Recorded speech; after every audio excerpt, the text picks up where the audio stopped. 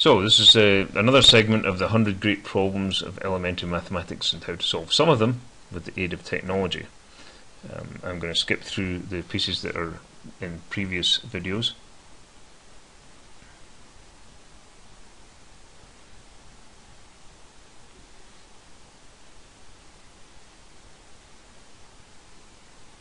Now we're going to do Regiomontanus' maximum problem. So, Regiomontanus was a Swiss mathematician, lived in the 1400s, and he asked, at what point on the Earth's surface does a perpendicularly suspended rod appear longest? In actual fact, he was thinking about where would be the best place to observe the planet Saturn, but phrased in terms of a perpendicularly suspended rod.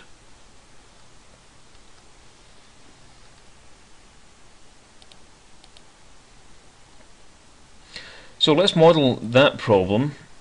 Here's my I don't really need any coordinates. Here's my planet.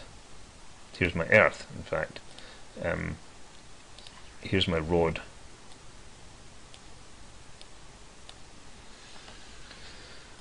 And we want to know where to stand to make that rod look biggest. Well, first of all, my rod isn't perpendicularly suspended, so I need to make this point at the centre of the Earth. One way to do that is to specify that the centre of the Earth lies on the extension of this line. That's to use an incidence constraint. So now my rod is in fact pointing at the centre of the Earth. As I move the rod, it still points. However, to turn this into a mathematical problem, we need a little bit more. We need to define some things. First of all, we'd like to define what the radius of the Earth is. Now, I could put it in the actual number, but I'd rather just stick with R for the radius of the Earth. I'd like to specify what the length of my bar is, so let's call that L. And we'd also like to know how far up above the Earth it is. It seems like that would help specify the problem. So I'm going to specify its distance from the centre of the Earth to be R plus H. And now the question is, where would I stand, let's say at point B, in order that the bar looks the longest, or in order that this angle is the biggest, the angle CBD. Well, again, to make it a little bit more mathematical, it would be nice to somehow specify where B is on the Earth, and one way to do that is to say, okay, I'm going to specify the angle between the bar and the line AB. And because this is going to be the variable that we're interested in, I'll just call it X. So what we'd like to know is what value of X makes this angle the biggest. Now this could be phrased as a calculus problem. So if I ask for that angle, I get it as an arctangent with some stuff lying around, stuff inside the arctangent. If I know calculus, I can think, well, I need to differentiate that and then solve for the result for the derivative being 0. I have an algebra system handy, so I can use that. Let's go into Maple. Copy that as a piece of Maple.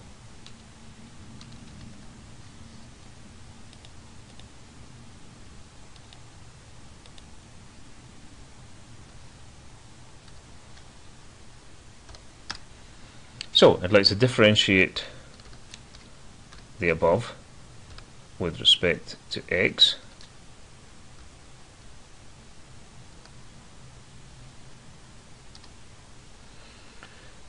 Looks a bit complicated, but we'd like to ask Maple to solve the above equals 0 again for X. And with a little bit of thinking, Maple comes back with a couple of arctangents. Now, why should there be two solutions? Well, think about it. If there's one solution on one side of the bar, there should be a similar solution on the other side. Let's just grab one of these and let's ask Maple to simplify it and see if that helps any.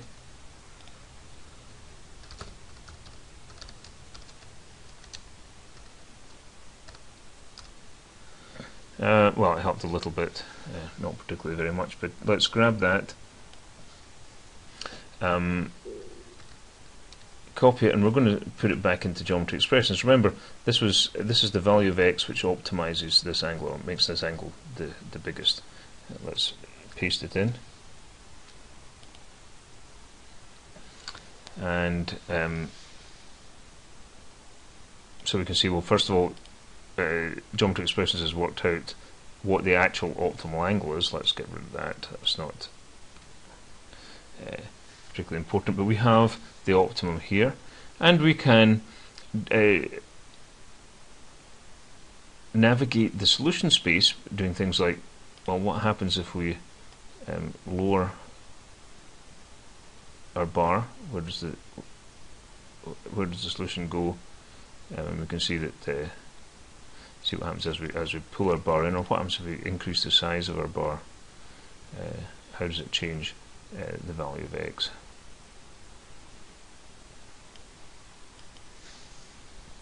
Well, so much for a calculus solution. This was a straightforward piece of calculus. We took the expression, differentiated it, and solved. Is that how Regiomontanus solved the solution? Well, clearly not, because he lived a couple of decades before Isaac Newton. So what did Regiomontanus do? Well, we could look at our solution, and with a little bit of insight, we can see how we could have got a geometric solution. The little bit of insight I'm going to supply here, I'm going to draw the circumcircle of the points B, C, D. So let me do that. Now remember, I'm sitting at a solution to the problem.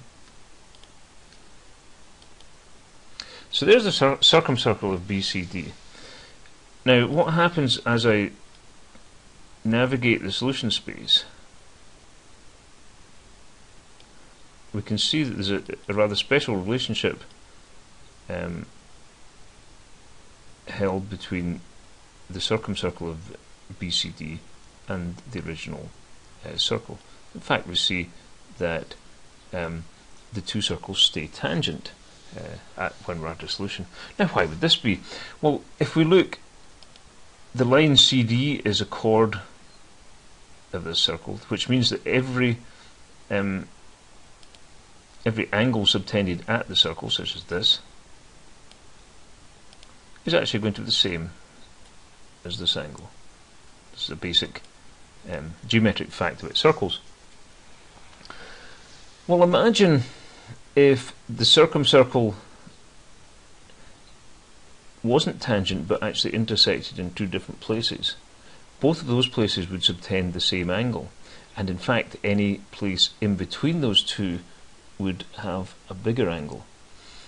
So in fact, in order for the point B to be the best place to view, the circumcircle has to be tangent. There can't be a second intersection point, because that second intersection point would have the same angle, and points in between would be better.